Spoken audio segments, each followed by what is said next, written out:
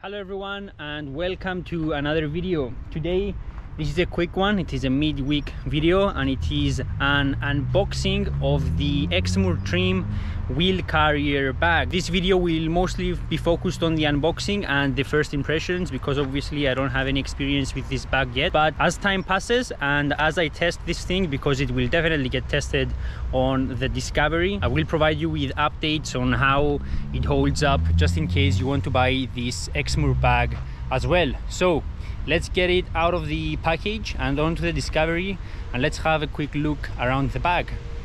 So this is pretty much what the package looks like.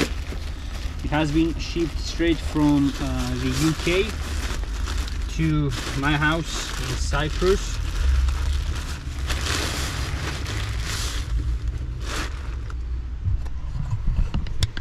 It comes in this very nice little bag right here, which is recycled and has the Exmoor trim logo.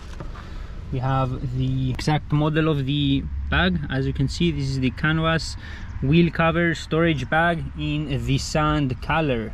I will leave a link to this in the description of the video, just in case someone is interested in purchasing this. Exmoor trim has some fantastic stuff for Land Rovers, especially for older series vehicles and for the old Defenders. So if you have a Land Rover and would like to equip it with some very tasteful additions, Exmoor trim is definitely worth having a look at.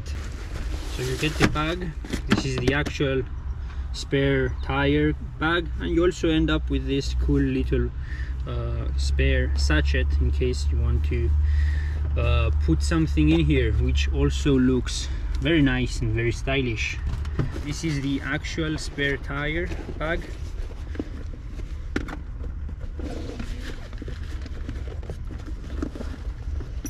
And I have to say, this does look really nice. Yep, I love this. The color is amazing. I was expecting this to be a bit lighter, to be honest, but it is a darker sand color. The material feels great. I have the Exmoor trim logo right here, the straps to get everything on the wheel. Yeah, this is a good product, and I love good products. Things that simply look like the people who have made them really care and really love what they do. So let me figure out how to get this on the spare tire, and we shall have a look at how the disco looks with this in place, and I'll show you exactly the storage available when you have this thing mounted. So I have mounted it on the spare tire. I haven't permanently mounted it. I've put it on there just to show you how it looks on the car, and we'll secure it properly as soon as I finish with this video, because it's gonna get dark soon. But as you can see, in my opinion at least, it looks amazing. In here you have a relatively large storage space, and in the front you have these small pouches, 2 of them. This is actually a really tough material, so I'm pretty sure this is going to last a long time.